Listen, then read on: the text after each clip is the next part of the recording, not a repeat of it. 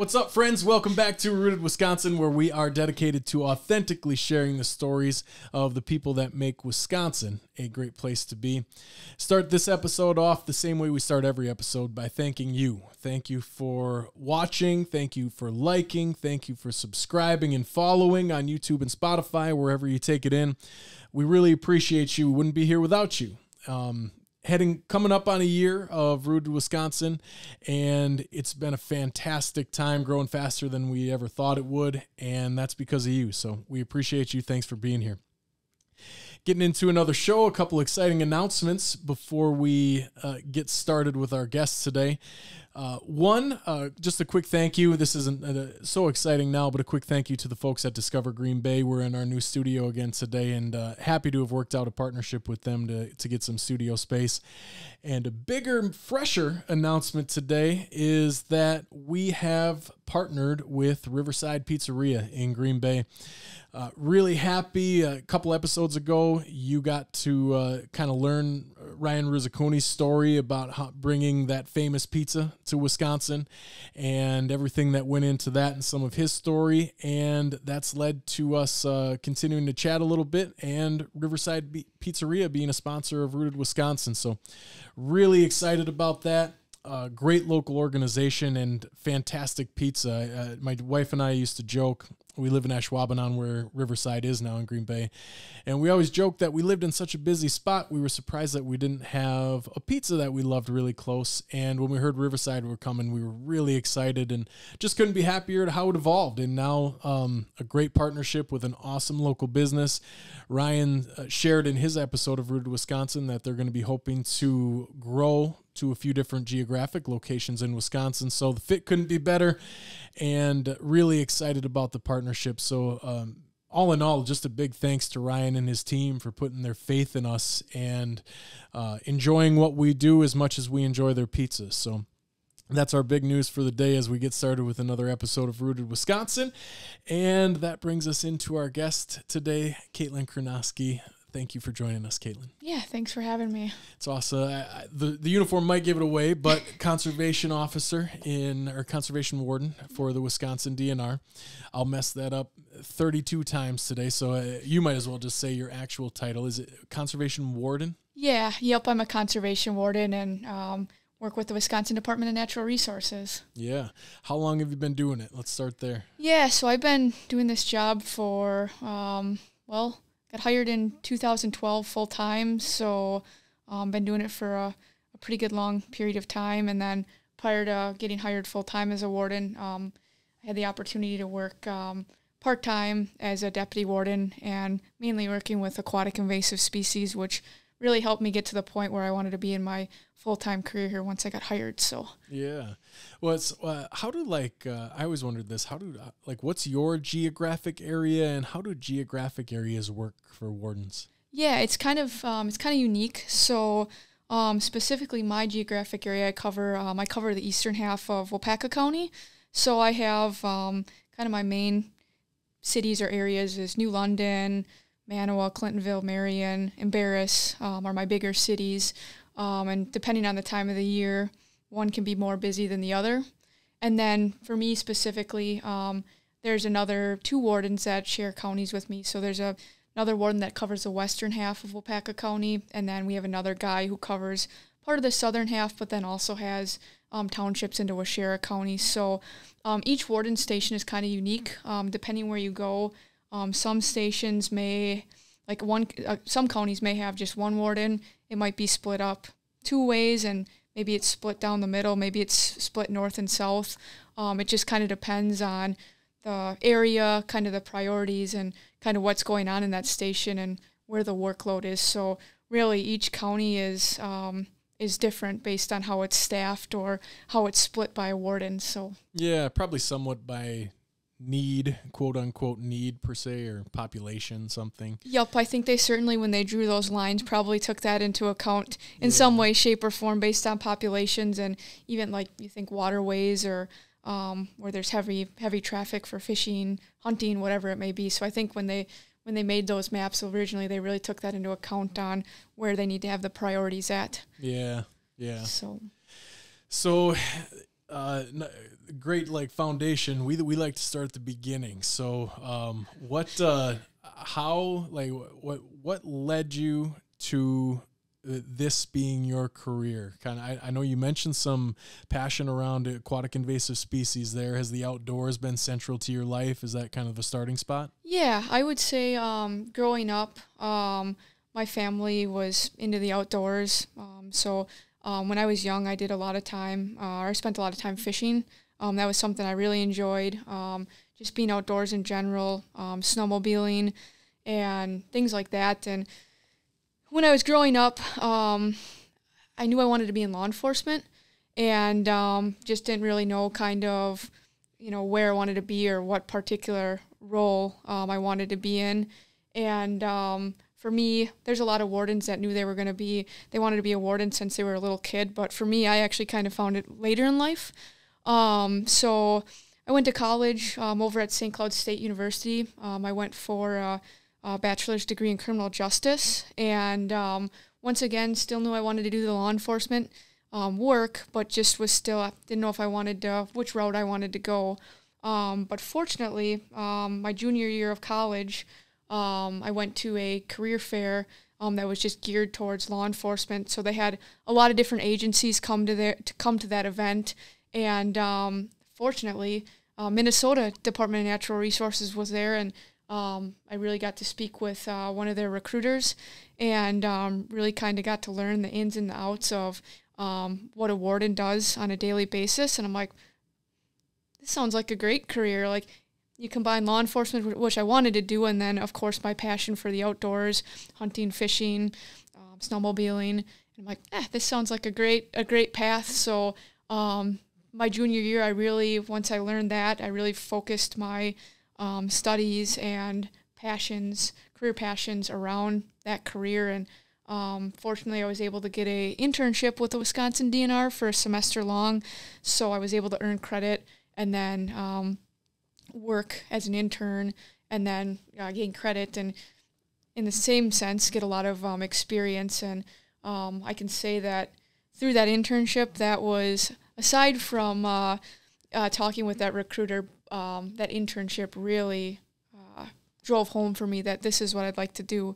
So I eventually graduated from college, and then once I got out of college, I think I had mentioned earlier that I started off part-time with the department, and that's where I worked for 2 seasons or summers with aquatic invasive species, and then was able to get a lot of experience just in the department and learn kind of how wardens work and whatnot. So I was able to get a lot of experience, which helped me get to where I am today. So that's how I got to be where I am. A little bit different path than maybe what some of our wardens take, because like I said, a lot of people know at a real young age that's what they want to do. But for me, I learned a little later in life, which it all worked out. So absolutely. Yeah. Yep. Well, oftentimes exposure points us in directions, right? Yep. And that's a great thing. And sometimes it points us away from directions too. Exactly. Yeah.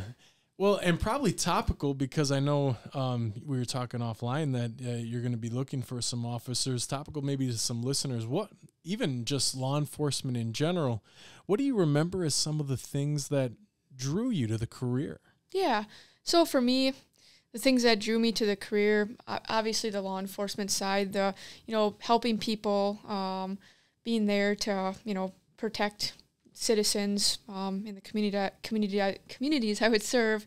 And then once I got in more passionate about the natural resources end of it, I just really wanted to ensure that people are safe, and then of course that there's enough fish and game for futures. So we think about our generation and generations behind us, where there's going to be hopefully enough wild game and things for people to engage in, that are about yay high now, and in about 20 years or 15 years, I hope that through my work I can help preserve that and keep that opportunity there for future generations to enjoy, just like I have and you have, and probably some of the listeners on the show too. So yeah, absolutely. And I think talking to a few conservation wardens throughout my life, I think that's a resonating thing that a lot of times your immediate thought, at least to me from an outside looking in, your immediate thought is that it's that passion with the outdoors that people do it. Mm-hmm. But oftentimes I've noticed that's even equaled, or a lot of times even greater, about the support of people in the outdoors. Right. And I think that's a pretty common theme about wanting to get into your type of field. Mm-hmm. Yeah, for sure. And it's really nice to have the support of the community. I get to I've been in New London I got stationed there.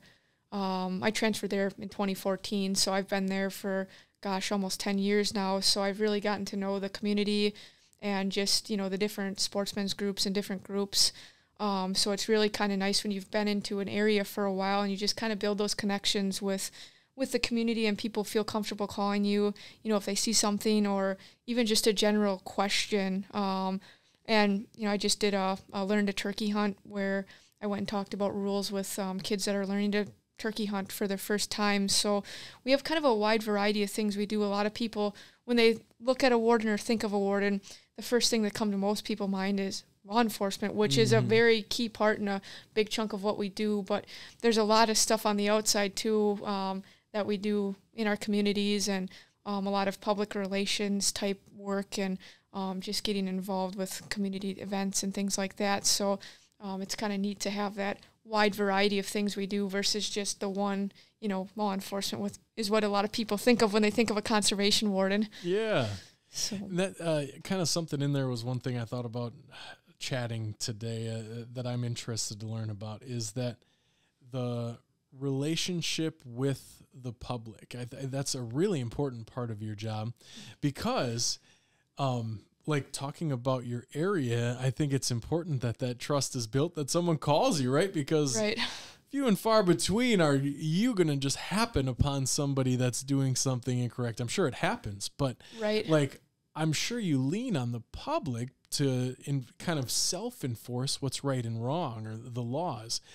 And how would you talked about how you built that relationship, but how would you describe that? Is it a place where the vast majority of the public you feel is a collaborative, accepting relationship with what you do? Yeah, I would say so. I think we get a lot of support from our communities, and I think a lot of that comes from, just like I mentioned before, building those connections. And like you had mentioned, we do happen or stumble into stuff where people are not following the rules or doing something wrong. But a lot of times we receive calls from the community. So, when you think about it, I cover the eastern half of Waupaca County, and it doesn't seem like a lot, but it's actually a pretty big chunk when you really kind of look at it and you look at the seasons. And there's one of me, and there's, I don't know how many people that live in that, but thousands of people. So I depend a lot of time on, other people seeing things and calling. There's a lot more eyes in the community that, see things happen where I'm only one person. I wish there was 100 of me, but I can only be, in so many spots and places. So to be successful, I do rely a lot on community input and support. So, and I think it's a key piece of this job, building those connections. Yeah, absolutely. And success in the role, I would think, because I'm sure there's been scenarios where, it's a two-way street, right? Like if you don't build the connection, or maybe go the opposite way, then it's probably harder to be successful in your role because those aren't made. Right. Yeah, definitely the connections can make a warden successful. And when I first got hired, I was actually stationed in Milwaukee County, and then so I was there from 2012 to about 2014. So a little under a year or so after training. But, that's a very big area versus where I am now in New London. It's a smaller, so it's a little bit easier to make those connections. And then I was in Milwaukee County for a short time, so I started to make those connections and then transferred and kind of had to start over and meet new groups and new people in the community. And it just takes time. And, it's building that support is, I say, a career-long investment. You have to constantly garner and build that support amongst people in your community. Yeah, absolutely. So you mentioned fishing earlier. I've heard from other wardens that's at least early career, everybody's into the outdoors, right? So at different times of the year, maybe you don't get to do the things that you used to love to do, especially if it's a popular thing like opening weekend of deer season or something. Yep. Do you still find time and still enjoy recreating and fishing? I do. I'm really passionate about, I really love fishing, but my true passion is upland bird hunting. Okay. So I definitely find time to do both of those. Kind of the fortunate thing about this job is, yeah, you may miss some of the openers. Like you might have to work the opening weekend of gun deer season, or you might have to work the opening weekend of waterfowl hunting. But the nice thing is you can still find time to go out around those openers, which was really, really key, because that's, it's something I like to do, and you don't want to just stop doing something because, you don't have time. And to be quite frank, that's a question I get a lot from people that have an interest in this career. They're like, hey, I really enjoy hunting and fishing, and that's not something I want to not be able to do, or only to be able to do a small amount. And I always tell people you can find time to do that stuff. Obviously you do your work and you have to work those priority or those important weekends or openers, but outside of that, there's plenty of time to get out and do those things you love. And we're pretty fortunate with our agency. They promote work-life balance, so they want to ensure that people are, doing things with family, getting out and doing the things they're passionate about, and of course, not lose that stuff you like to do, because a lot of times you get so caught up in something, you get busy, and a lot of things get put on the back burner, and it's always important to make sure you keep those things you enjoy up there too. Yeah, absolutely. So yeah, I do quite a bit of it, so I try to anyway. I mean, even if your shift just happens to end and you're out in the field, I mean, you can plan around a little time and at the end of your shift. So upland bird hunting, pheasants, what do you like to do? Yeah, so pretty much any upland bird. I like pheasants. I really enjoy more close local is woodcock and grouse hunting in northern Wisconsin. Yep. I try to take a couple trips out west for sharp-tailed grouse. I've went out west for sage grouse.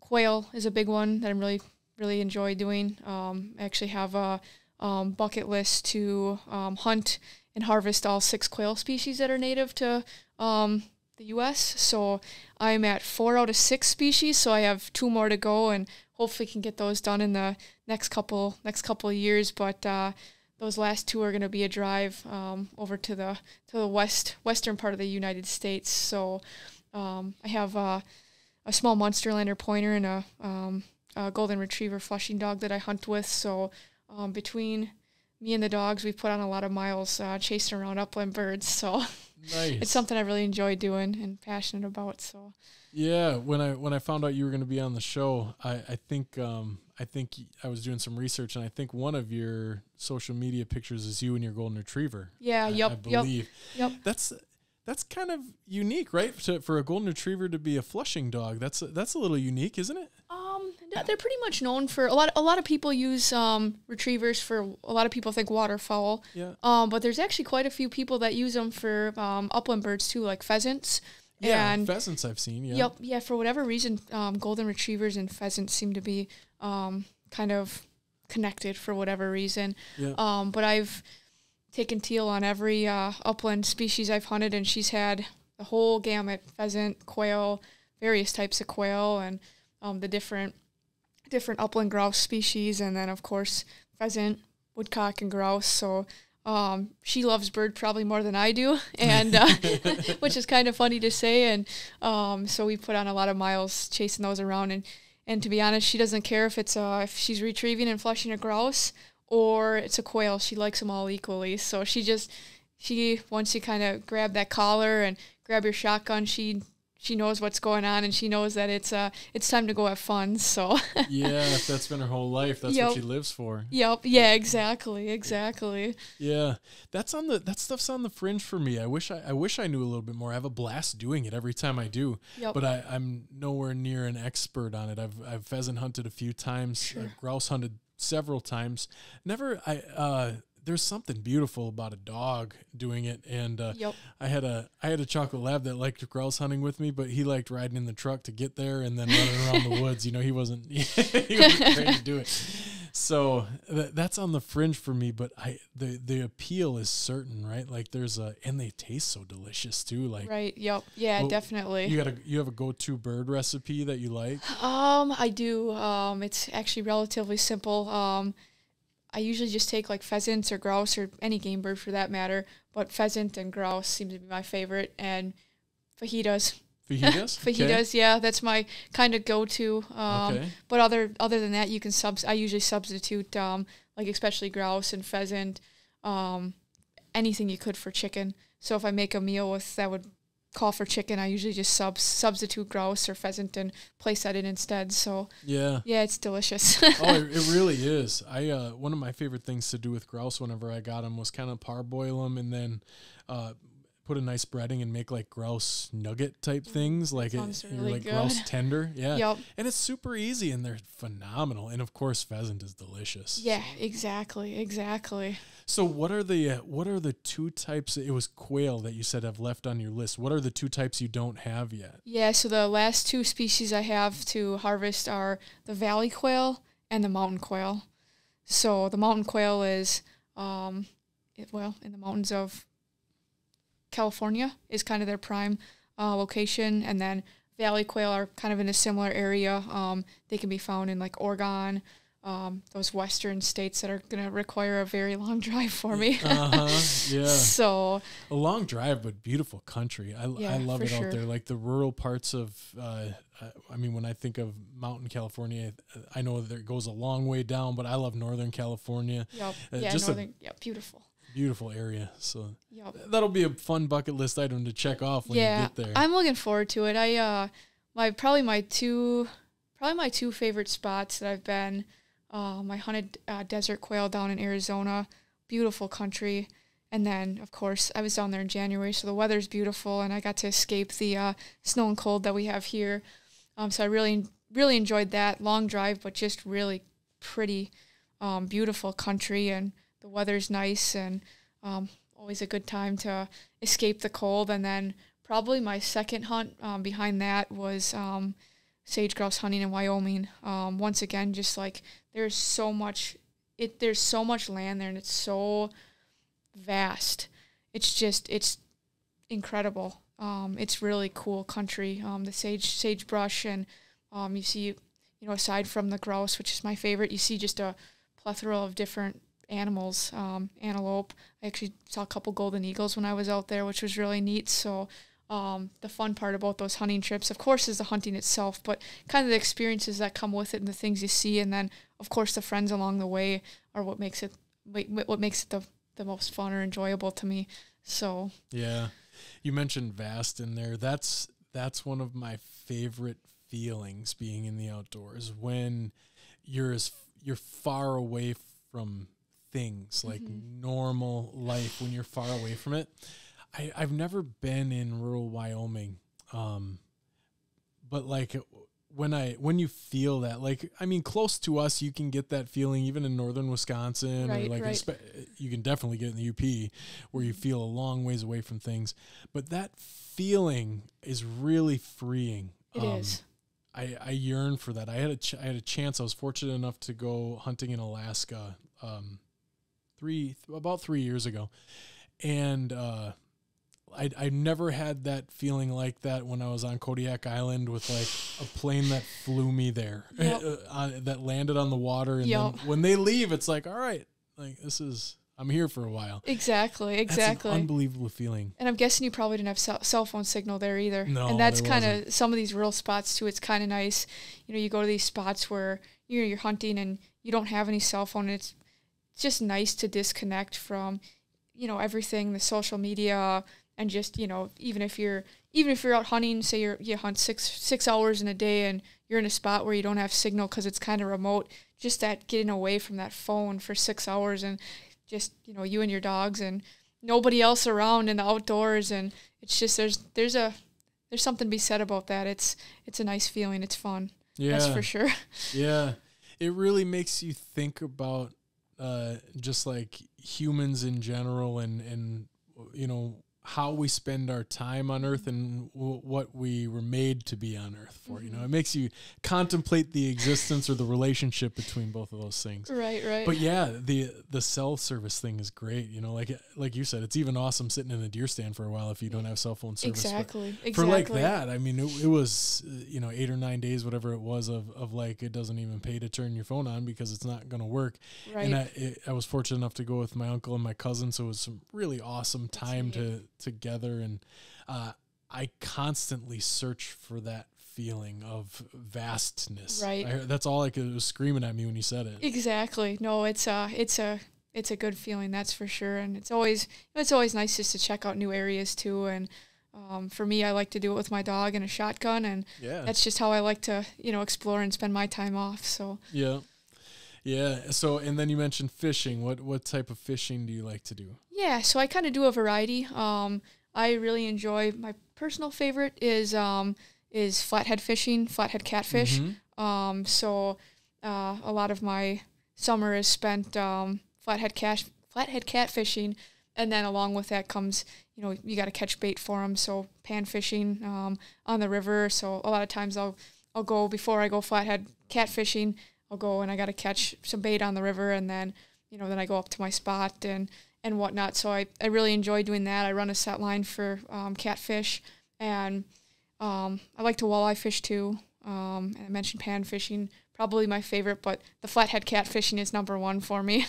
And it's kind of unique to the Wolf River in my area. There's other spots obviously that have flatheads, but they're growing up. I did not fish for flatheads or catfish, and so when I got to my station, I was able to learn a lot about it, and these are really neat fish. I mean, I have pictures of fish that I'm holding up that their head's here and their tail is almost down to my feet. So the biggest one I caught was just over 46 inches. So It's a big fish. Absolutely. Yeah.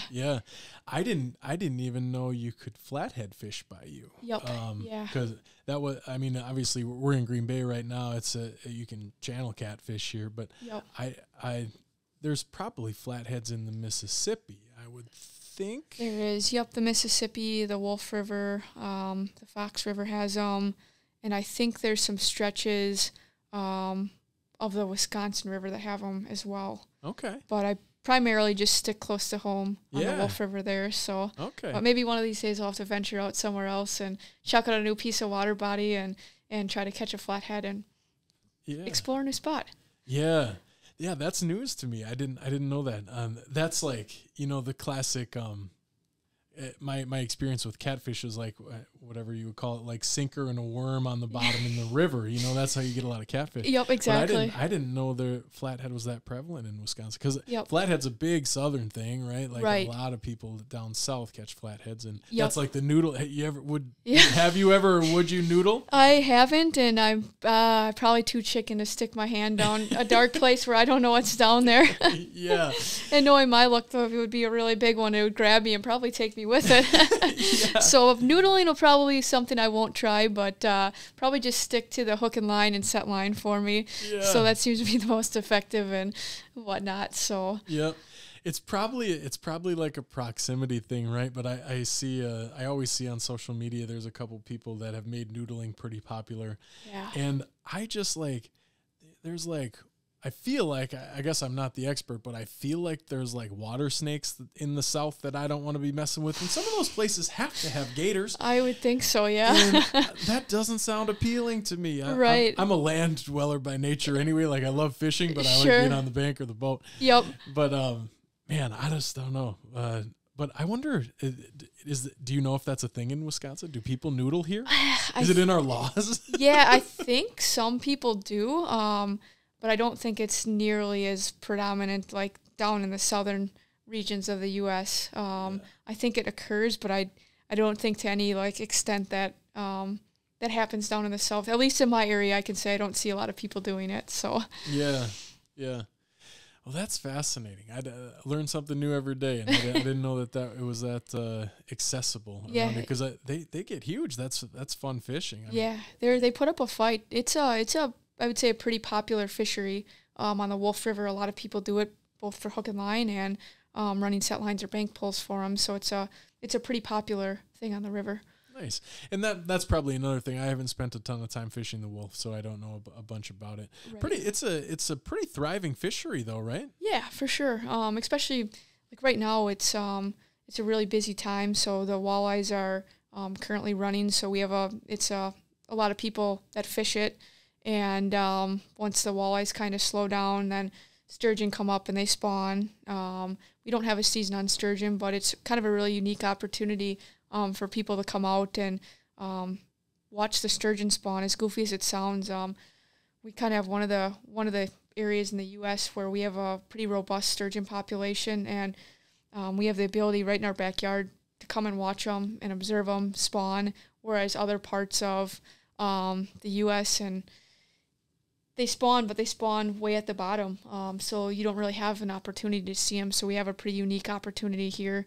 So once that passes, then we'll get the white bass run, and we'll get a lot of people that come for white bass fishing. So the Wolf River is a pretty popular spot to be right now. And this year it just happened where ice went out very early in February. So we've been having people fishing for walleye since in open water since mid-February. So it's been a pretty busy time and continues to be, and will probably for the next couple months. And then we'll get kind of back more into our summer fishing type activities. So it's a busy time for wardens on the Wolf River. Yeah, you haven't had to break up any walleye fist fights, have you? No, not yet. Everybody's been pretty respectful of one another, which is awesome, because we do have quite a people that come out, and thankfully people get along, and that's a good thing. Yeah, absolutely. Yep. Is white bass still a big thing? Is that still a big draw on the Wolf? Yeah, it is. It is a pretty big draw. We have a lot of people that come up for white bass fishing, and we have obviously a lot of local people that fish it too, but we have a lot of people that come from different parts of the state, and even different states, just to come fish white bass. So it is a really popular fishery, and it's always a good time of the year for it too. You know, the weather kind of starts to warm up, and gets people out of the house and gets people on the water recreating, so it's always neat to see. Yeah. Talking about sturgeon a little bit, is it like that throughout all of Wisconsin? There's no like hook and line sturgeon season in anywhere in Wisconsin? Yeah, there's a few spots where they actually do have a hook and line season. Okay. But at least the Winnebago system or the Wolf River, we have our sturgeon spearing season, which occurs in February on the ice, but there isn't actually an open season for hook and line fishing on the Wolf River. But there is a few spots in the state where you can actually fish and line hook and line fish them. So we just happen to be one of the spots that they don't have a season for whatever reason. Mm-hmm. So. Yeah, I know one of my friends gets into that, and I can't remember. I think he does it I think it's on the Michigan side. Okay. In Menominee, I think he goes, but I can't remember. But he has a buddy that he does a trip every year with and does hook and line sturgeon. Sure. Yeah, that's a super unique fish. That's just dinosaurs, man. They're you look wild. at some of the data from those fish that are 4 or 5 feet long, and those fish are over 100 years old. When you mentioned dinosaur, they truly are a dinosaur, and they're such a unique and cool fish that we have right here in our backyard. That's for sure. Yeah, absolutely. Is that I'm trying to think, how does that work with your territory? Sturgeon spearing, is that something you cover? Yeah, so sturgeon spearing actually occurs on Lake Winnebago and Lake Poygan. Yeah. So I don't specifically cover those areas, but since it is such an increased amount of people out there, generally I do go down for the opener and help out, and then I may head down there during the week too, just to help out, to have some extra folks down. So it's not technically my assigned area, but part of our team covers it. So I do head down there on certain times and help out with it. So I do get the fun to go down there. Yeah, that makes sense. I mean, you probably have to, you go where it's needed, right? You have your geographic area, but hey, if you got to drive an extra hour to help somewhere busy. Right. Okay. Yep. Yeah, exactly. And we had kind of talked a little bit earlier about kind of administrative areas, but we also have warden teams. So there's kind Green Lake County, Marquette County, Waushara, and Waupaca. So we have four counties that are within my team. So a lot of time, like if the warden, say down in Green Lake County, has something going on or a big event and he needs extra hands, I'll go help people within my team. So a lot of my time is spent in Waupaca County, but there are times where I may go help with different work-related items when needed, which is kind of neat too, to experience some different areas of the state and whatnot. So it's pretty unique. Yeah. Yeah. So, I mean, how much of your time would you say are you in the field? Oh, that's a tough question. It really just kind of depends. It's kind of a lot of different variables. I'd say I'm out in the field a pretty good chunk of time, but, along with that comes, of course, the not so fun part of paperwork. Mm-hmm. And, we have different trainings we have to do to keep up and be proficient in our jobs. So there's a lot of different things that come along with the field stuff, which is, of course, the most fun stuff. But it varies. It depends on the time of the year. Like, especially like right now with the walleye fish run going on, I'm extremely busy. And right now I'd say I spend a very significant amount of time in the field. And then, of course, there's always the paperwork stuff you got to do along with it. And then there's other times of the year where maybe I may be working a little bit more on office type stuff and like some, other things we may deal with that require spending more time on the computer to kind of put together things. And that may be done, on a rainy or crummy day.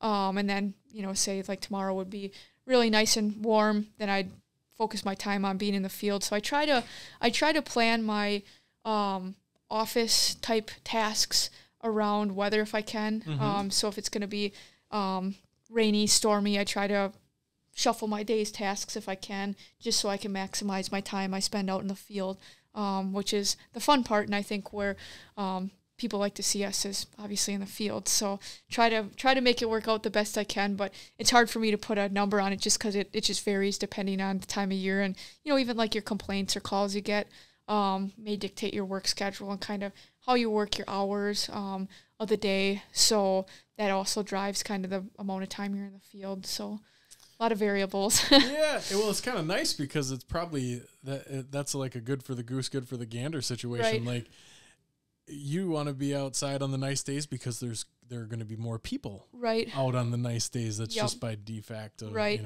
Exactly. And I've been out in my fair share of crappy days because, of course, when it's 20 degrees and snowing, some people still like to go catch fish. So I've spent my fair share too of being outside in not the nicest weather, but I'm sure anybody could agree the nicer weather is always more fun and enjoyable to be out in. But I do spend a lot of time in not so fun weather and cold and rainy conditions and things like that too. But yeah, comes with the territory, right? At least you knew that going in. I did, yeah. And fortunately, we get a lot of they give us good gear to help keep us warm, and so we have good gear and tools we have to use to kind of help keep us, when we have to work in those situations or extreme elements. So yeah. Was there anything surprising? You've done it for a while now. Is there anything surprising in the role that you didn't expect going in, that you either you like or dislike? You know what I mean? It's just something that you wouldn't expect or that you didn't expect before you became a warden. Yeah, that's a good question. Not maybe necessarily surprising, because I kind of had like I mentioned before, kind of had a pretty good, with working part-time and then having my internship, I kind of had a pretty good idea of what I was getting myself into going into it, and having that ability to work through my internship with wardens, and then, of course, part-time. I did a lot of stuff on my own, but I did have the ability to work with wardens as well. So I had a pretty good idea of what I was getting myself into. So I can't really think of anything that I would say is surprising. But overall, I think I had a pretty good idea, and I'd say like most things about my job, I think any job you could probably pick the things you don't like. Oh, yeah. For me, paperwork and being on the computer is probably my least favorite thing, but it's a necessary part of the job and whatnot. So, but nothing really surprising I can think off the top of my head. That probably resonates with across the department, I'm guessing. You probably meet up with other wardens, and you both grumble about paperwork. You don't want to. Yeah, do it. nobody wants. Yeah, exactly. Everybody likes being out in the field and catching poachers and that's what we got into this job for is to make sure people are following the rules, and then of course all the fun community stuff outside of it too. So, but the paperwork aspect is probably the least enjoyable. But fortunately, like I said, most of my time is spent working in the field, so I enjoy that part of it. Yeah, I don't know what I don't know what you can and can't even talk about, but I mean, you have to have some wild stories. I heard poachers there. You have to have some wild stories about poachers. Yeah, we have. I could probably talk your ears off for days on different stories, but just, ranging from, we obviously deal with, a lot of different elements ranging from, fishing type violations to deer hunting violations. So, there's the whole gamut of things, from people doing things like shining and shooting deer at night with a spotlight. That's a pretty, I think, egregious thing, down to, hunting deer without a license, hunting deer illegally over bait, things like that. So we kind of have a wide gamut of things we deal with, and along with that comes a lot of stories, and same with the fishing element of it. For me on the Wolf River, a lot of the probably most thing I run into is this time of the year, the walleye overbagging, people taking and keeping too many fish.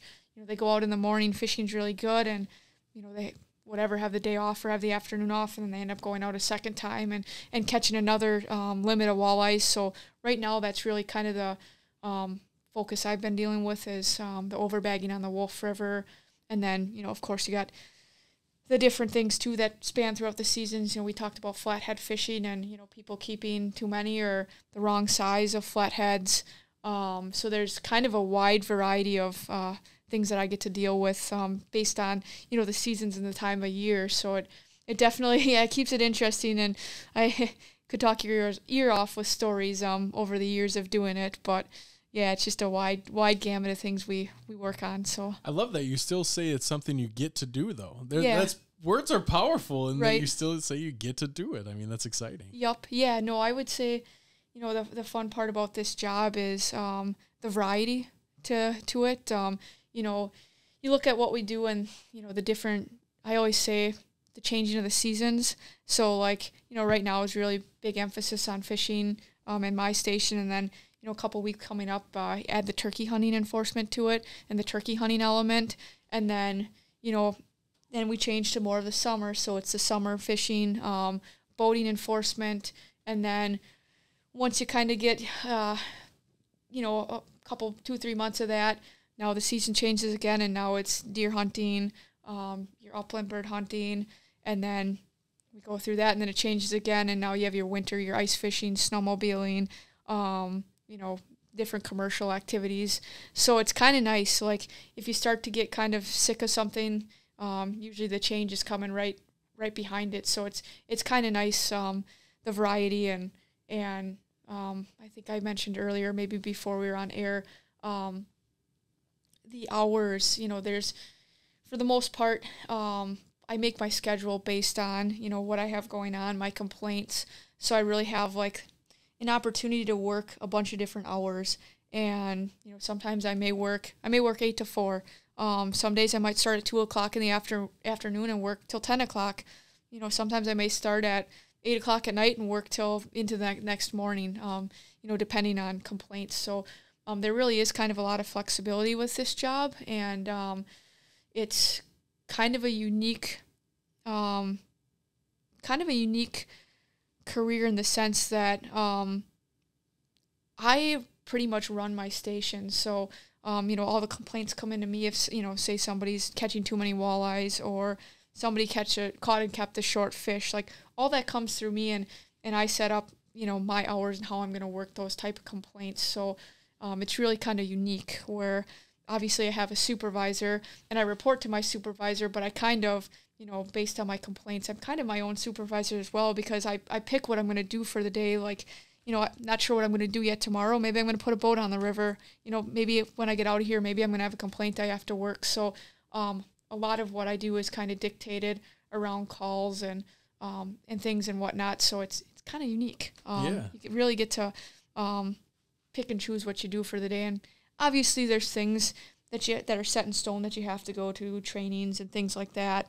But it's really kind of a unique career, I think, in that sense, where you really kind of make your own schedule based on things that are going on in your station, which is neat. And, I've been in New London for 10 years, so I have a pretty good, just because I've been there so long, I kind of know when my busy times are, and I kind of, it's just, I've been through 10 seasons of it, and, so it's like, okay, now we're coming up to boating. Now we go through that, and so it's pretty unique. Yeah, so, keeps it fresh. Yeah, it does. That's the nice part about it. You never really get stuck in a rut. I always find myself finding something different to do, and it's nice. Yeah, it's always there's something fresh, and you can kind of pick and choose what you want to do too. So yeah.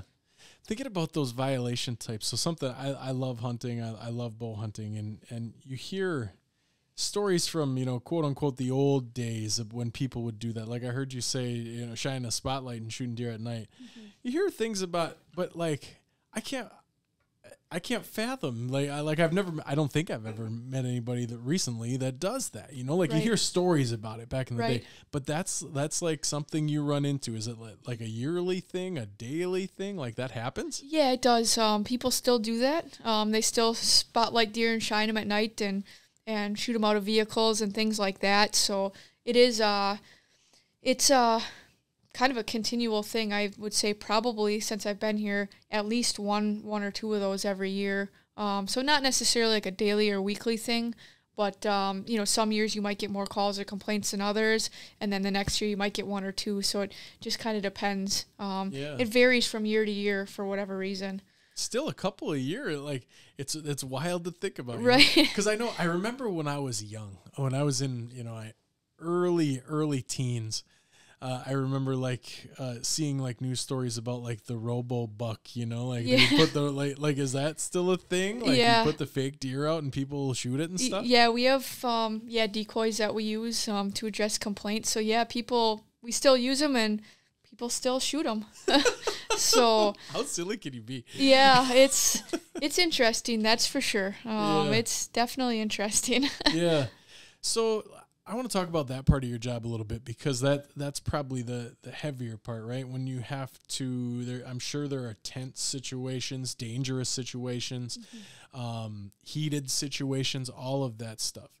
Is that what you expected when you got on the role? What's that stuff like? The heightened emotions, the tense situations. Right. How do you navigate that part of your work? Yeah, so like I mentioned before, knew that I was getting into that, and there's a possibility for that. Emotions can be high, especially when it comes to fish and game things. Obviously, people are passionate about those things, and for me, through this job, we get a lot of different training. When I first got hired, we go through a pretty long training portion. And, as I progress in my career, we continue to refresh those trainings. And so we get a lot of really good training on how to deal with those situations when things may be tense or intense, or people are frustrated or upset with the situation. So we get a lot of really good training on how to work through those situations. So for me, when I do get into a situation like that, I rely on my training to work through it. And I can say, fortunately, I would say 99.9% of the people I work with and deal with are all really good and not upset or in a intense situation, I guess. Even if they're breaking the law, it's like, oh, shucks, right. You caught me type deal. Yeah, yep. Yeah. I think it's a lot of people kind of, understand, they may not like being in that situation, say they committed a violation and now they're having to be talked to by a warden or me. But I think people are pretty understanding that, hey, obviously I have a job to do and now we're here in this situation and we're going to work through it. So I think people understand that, I have a job to do and I have to deal with the situation that's at hand. So, but once again, just in those situations, if I do find myself in that kind of situation, rely on my training to work through those situations. Yeah, absolutely. Yeah, it's like you said, it comes with the territory, and it's bound to happen at some point or another. Yep. And if someone's shooting deer out of a window of a vehicle at midnight with a spotlight, like they're probably, they might get, they might get a little heated. Yep. Yeah, it always could. That's for sure. Yeah. Well, that's awesome. Thinking about your early career, like your first couple years as a warden, like for someone that you said you have a hiring thing coming up where there's going to be some new ones entering into the pool. Mm-hmm.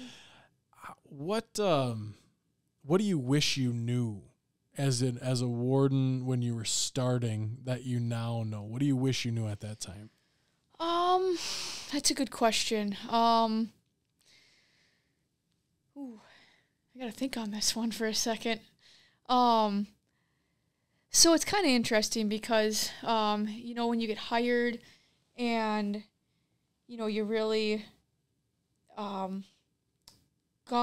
like it's a new job, you want to hit the ground running and really work hard. And so for me, I'm 12 years into this job now, full-time, and it's kind of interesting because, you think of people in their careers and, you kind of go along and sometimes you kind of lose the passion for things that, not that you don't like work, but you just kind of lose it because you've been doing it for a while. Mm-hmm. I would say the opposite. I still have a passion for the job. I still really love what I do, and I would say I still have, if you want to call it the fire, when I first got hired, and I don't think I would have ever guessed that, and maybe I never really thought it out too. Mm-hmm. But even just the other thing, how quickly the years fly by. I look back and it's wow, I've been doing this for 12 years. I not quite to the halfway point of my career, but pretty darn close. And it's boy, the first 12 years just flew by, and it's the next ones are probably going to go just as quickly. So I'd say probably that. I don't know if that was a surprise, but I still am passionate and really enjoy my work day in and day out, and I think that's a good thing. Yeah. If you like what you do, nobody wants to have a job where they're not happy or don't enjoy going to work, and I still enjoy getting up and going to work every day and whatnot. So I think, not that that's a surprise, because I think I would have, I never looked at that when I was first starting out, but, you kind of compare it to other people and where they're at in careers in their lives and whatnot, and I still really enjoy what I do, and hopefully the next 10 years or 12 years, whatever I've left, go by quick, and I think it's going to fly, and before I know it, I'll be looking at retirement. So yeah. Is that where you see yourself? I don't know what the hierarchical structure is of being a conservation officer, but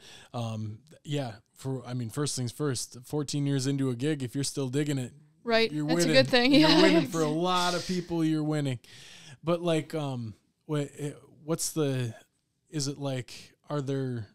I'm sure there are levels of your position, but then is your supervisor still a warden, or is it something else? What does that look like? Yeah. So, we have quite different levels of, if you want to call it advancement opportunities. Yeah. So we have supervisors, and all of our, supervisors or leadership staff are, wardens. They're credentialed. Obviously, the field conservation wardens were the, boots on the ground, if you want to call it, where that's our main task day in and day out is working in the field, following up with complaints, where a supervisor, they supervise a group of wardens. So like I mentioned earlier, we have 4 counties. So my supervisor He supervises, I think there's 6 of us total in the 4 counties. And so he gets out in the field and works with us on occasion, but he's not out in the field every day. He doesn't have an administrative area that he covers. So he's still a warden and still works in the field on occasion and, helps with different events, or, if we have a group check or something or a big event coming up, he'll come out for that. And he pops in with us and he'll work a shift with us just to catch up and things like that. So all of our supervision are still wardens and credentialed staff and law enforcement officers, but based on their work duties, they may not be out like us or have like a specific area they cover, but I know those folks try to get out when they can and work with their staff, which is really nice. Yeah. So does that appeal to you? Is that in your next 12 years, or does the boots on the ground appeal more that you dig it Yeah, we'll see. I really like where I'm at now. I really do enjoy the field stuff, and I really like it, but sounds like more paperwork. Yeah, right. Yeah. We'll see where the next few years bring me, but for now I really like the field stuff and I enjoy what I do, and who knows, maybe in a few years I might want to take on a different role, and maybe I won't. Maybe I'll just like stick in where I am. We'll see. But for now, this is where I'm at and plan to stay. So yeah, nice. Yeah. So where are your go-to Wisconsin bird spots? Where do you like to go here? Northern Wisconsin, or? Yeah, northern Wisconsin. Yup. I hunt a little bit up in the northeast, up in the northwest. I kind of have a few different places I go. So you don't have to give away your exact secrets. Yep. Yeah. Exactly. Nobody wants to give away their hunting spots. Yeah. But no, I mainly northern Wisconsin, northeast and northwest. There's fortunately a lot of ground in the northern part of the state, ranging from Minnesota on over to the border there in Michigan. And fortunately, we have a lot of opportunities and definitely a lot of public lands in those neighborhoods, which is nice. So yeah, I never knew until I lived up that direction. I never knew about the cyclical population numbers of grouse specifically. Oh yeah, sure. I never knew that. Super interesting. That's probably, being a bird hunter, that's probably something you get into a lot, right? Yeah, it is definitely interesting.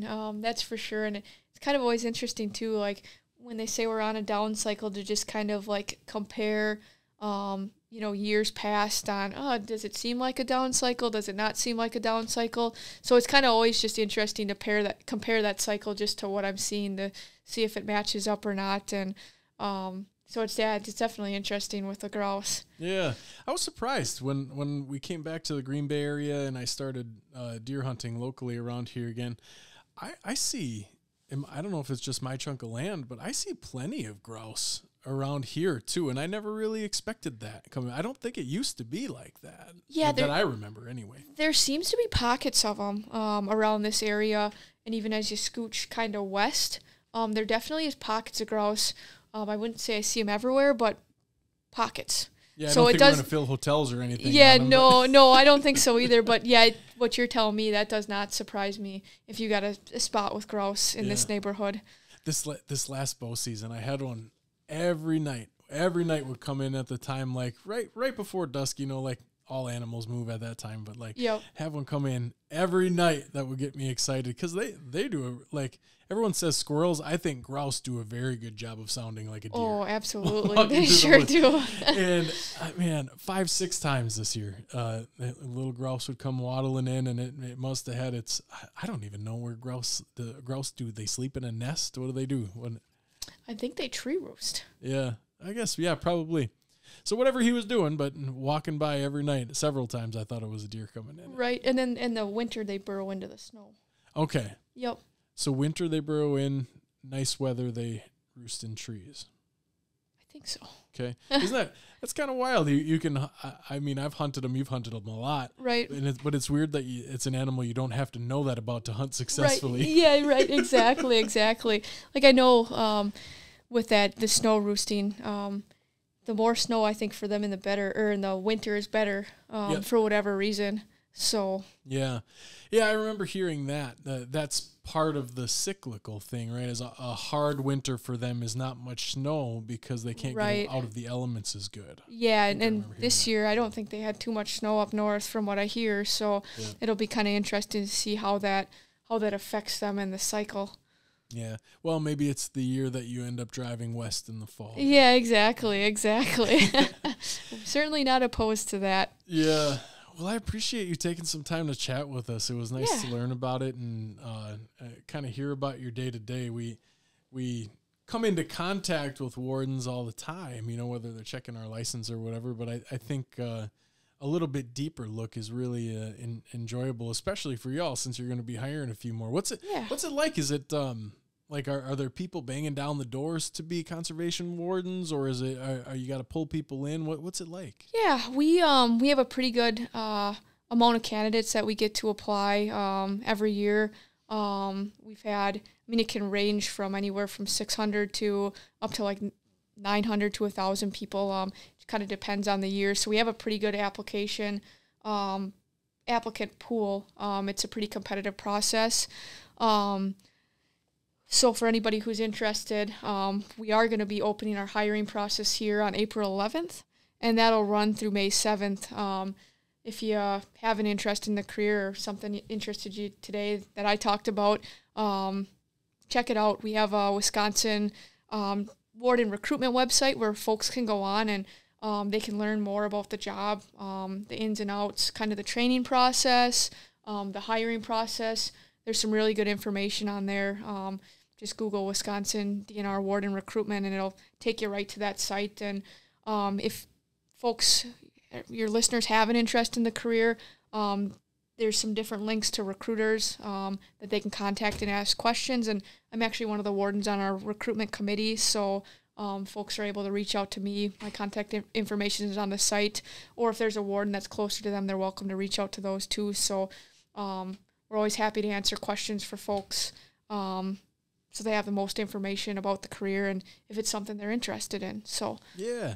Are there other backgrounds that fit other than like criminal justice? Are there other backgrounds that fit transitioning to being a warden? Yeah. So we hire folks from all different backgrounds. Some people get degrees in like natural resources management or different natural resources background. We have hired people that don't have a degree in law enforcement or natural resources, and they come to us from a different walk of life and have a career path or a degree in something different.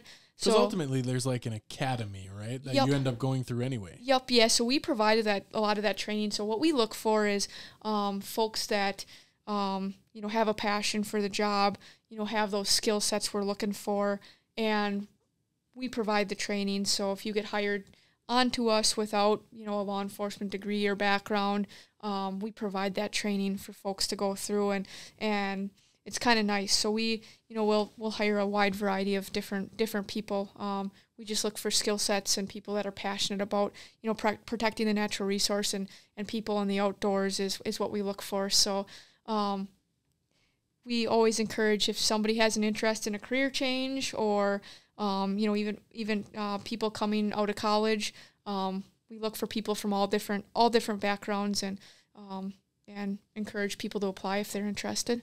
Yeah.